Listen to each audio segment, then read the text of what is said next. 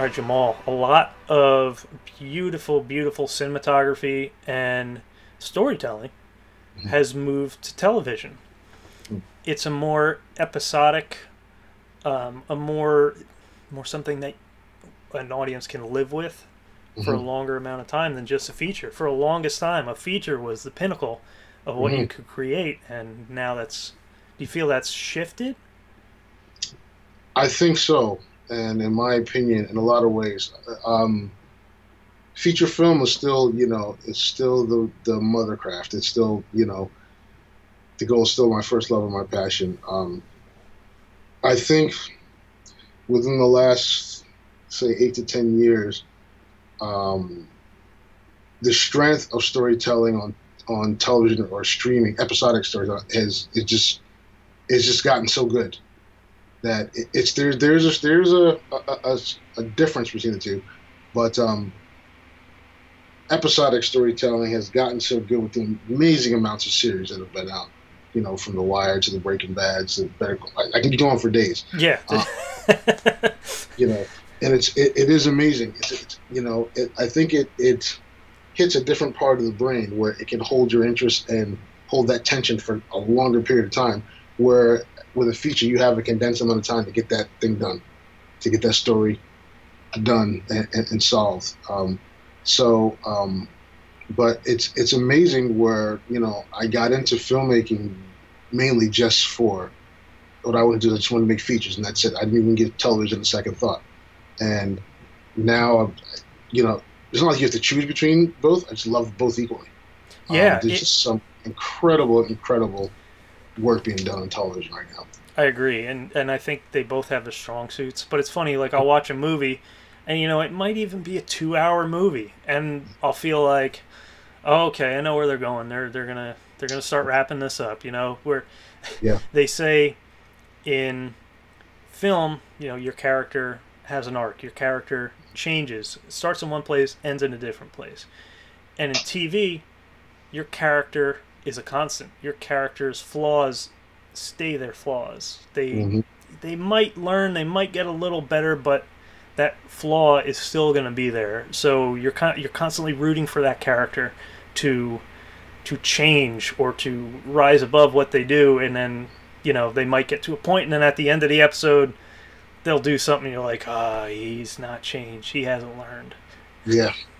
Yeah. It's you have so much more rope with episodic storytelling. You could really, really, really take the viewer on a long ride, and to the point, because of it's such a long ride.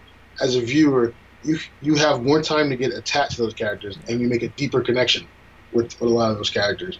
And I think that's where television may have the leg up on film.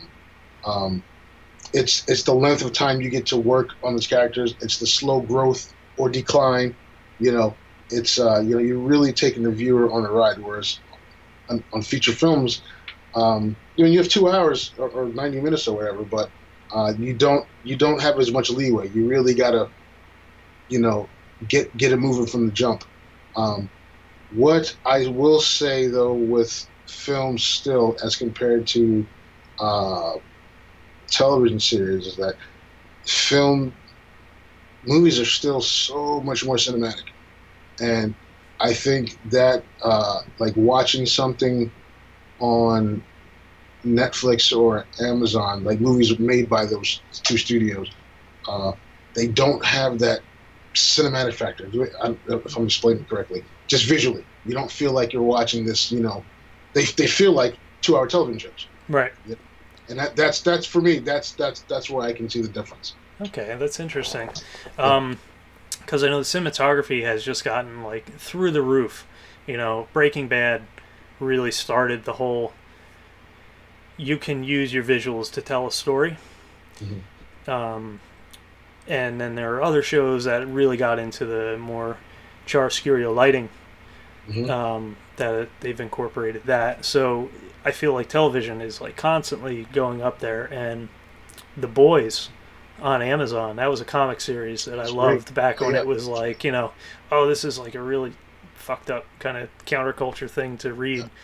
And now I see the show, and it almost looks like I'm watching something with a color palette of Batman versus Superman or something. So I feel like the visuals are catching up, but with a movie, they've got more money to throw at it. They've got Right. there More has to chance be more stay. planning. Yeah, yeah, you know, yeah. That's where the difference is. It's like, um, you know, I feel like the cinematographers in film still have more of a playground there than they do on television. I think they might, I can't speak to it. They might have a little more time, or a Mhm. little more time to discuss with the directors. This is how I want to Right. show this And feeling, this emotion. time is everything. Yeah. It is. It is. And So, I know on TV it's wham, bam, bam. You've yeah. shot half a show today. Yeah. And not to say that cinematography is bad as well. No, it's outstanding. It's It just is. I still feel the difference between film and between feature films and television.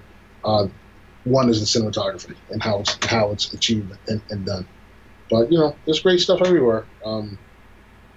I think one thing that's translated well from screen to television, from big screen to television, is Mindhunters. Mindhunters, the TV show, it looks identical to every Fincher film. So, there's nothing was lost in translation. No, nothing at all. When I watched that, I watched like one episode after the other, and I was like glued to it. I'm like telling my friends, "This is the best show ever." And I go to rewatch it, and I'm like, "Yeah, it's a good show, but it's so engrossing." When I watch that show, everything else around, it's like everything shuts off. Yeah, you just sucked in. Yeah, you almost turn on that analytical part of your mind, and like you're in the shoes of those people. If movies are, they say empathy machines, then you're almost following these people on these tasks and relating to them in a way, and just kind of like sitting. You feel like you're sitting there with them. You feel like you're on their side of the table. I love how they do that. It's just great. I mean, one of the things I also think with television, the writing on television, as movies went towards more big budget blockbusters, tent poles, prequels, sequels, reboots, it seemed like there used to be a really strong independent film market. It seemed like those writers and directors, those guys went to television. Mm-hmm.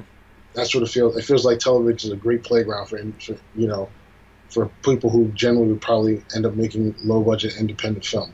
Yeah, I know Roger Deakins was interviewed about, how do you feel about being on all these big films? And he says, well, I shoot two types of films: the huge blockbusters that cost X $100 million, and then I shoot the super low budget stuff. There's nothing in the middle anymore. And I feel like that stuff, that mid-budget stuff, has sort of moved to television. Absolutely, 100%. Deakins is one of my favorites. He's probably one of everybody's favorites, but yeah. But he's got a point, and he would know. He would know. No more than me. So yeah. Now we talked about television. You spend more time with the characters, and you really get to care about them. One of the things that I've noticed when I've watched movies, probably over my journey of watching movies, is that older movies take a while to get started.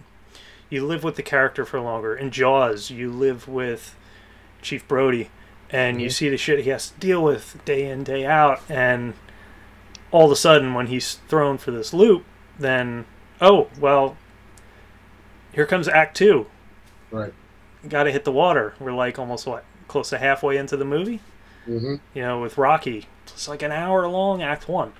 Yeah. You spend a lot of time with that character, and then by the end, you so want them to win. It's not like, we've just jumped into this thing with this guy, and he's a handsome man who, for some reason, can't get a date, and right. and you're just thrown into it, and you're expected to take things for granted. What are your feelings on a longer first act, or is there a way to get that done to accomplish what that does more quickly? I think things kind of move too fast now anyway. That's just my feeling. I think it's funny you named those two movies, but those are always going to be all-time classics because those films took time. They pretty much, you lived with those characters.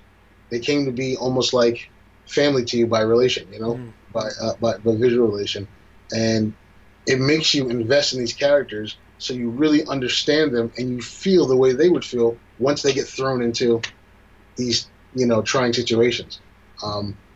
It doesn't bother me. I don't, you know, as long as the movie's entertaining and the craftsmanship is great, I tend to like a slower paced films in a lot of ways. I don't like when things just move so quick and you get to the end, you're just like, what the hell happened? You know? Yeah, did the movie go over my head? So, and I mean, I don't mind adrenaline movies either, especially, you know, especially if they can keep it going. But there's a certain point where it's almost just like too much that you're almost like left glazed over. Like you don't care. It's just such a cacophony of this and that and this and that, bang, bang, bang. One movie I will say that does achieve what I was talking about, like getting to know a character in a very, very short amount of time, is Guardians of the Galaxy. Nice, yeah, that was great. I was just amazed. That first scene, like, it just tugs on your heartstrings. It's like Up. Up does the same thing. Oh, man. I mean, also you are kind of seeing the day in the life, but it's like within 6 minutes. But I don't know if it's just that emotional connection, and if there's a way to like speed that up, or if there's either slowing down or finding a way to speed up. You know, you got to find what's right for your story. Yeah, you know, it's just the formula hasn't changed really. It's just finding a way to manipulate human emotion. That's it, of the viewer. If you can control the viewer's emotions, time doesn't matter. You know, it's all about it's all about if you can do that. If you can program the audience, if you can get the audience to feel what you want them to feel when you want them to feel it, you've won.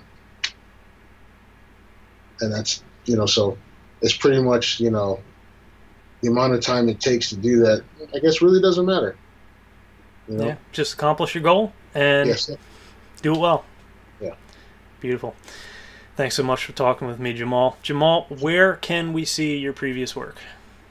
So on Vimeo, you can see my stuff. I'm just Jamaal R. Green on Vimeo. You can find Chronicles of on all social media platforms. You know, just that Chronicles of on Instagram, Twitter, our Facebook page, but just all my previous work should be available on Vimeo, just under Jamaal R. Green. All right, and we'll have links to all those in the description. Thanks again for going indie depth. Thank you.